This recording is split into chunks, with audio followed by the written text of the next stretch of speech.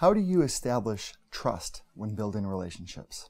In my world, I work for an environmental organization, but I do outreach to companies and engagement with companies to try to get companies to either change what they're doing or become allies of ours to help work towards solving an environmental challenge. There has not always been a great track record between environmental groups and business. That's getting better. It's been getting better over the last 10, 15 years, maybe 20 years, where those two universes aren't really seen as adversaries all the time. They still can be in some senses, but you can there is space in the middle where you can work together.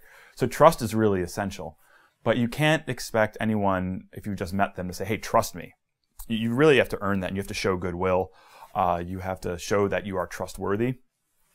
And it can be a challenge, particularly when your interests may not totally be aligned all the time.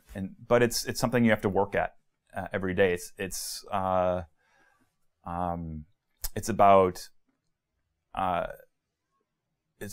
give and take. It's about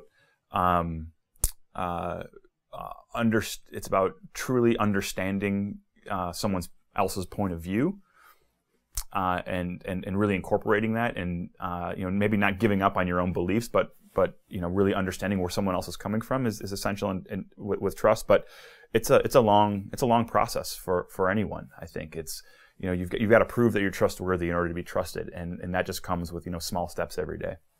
Mm-hmm. Have you been in a situation where you've had to recover or salvage trust in a broken or disrupted relationship?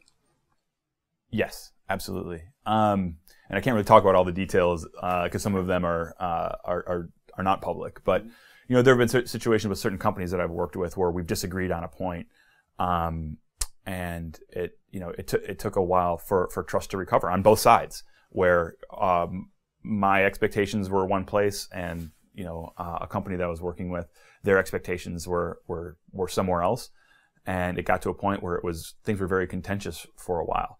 But I think as long as you're straightforward about what was the source of the contention in the first place, you communicate very clearly, you talk about it, you figure out how do you move forward from here, and there is a base of trust, you can recover from it.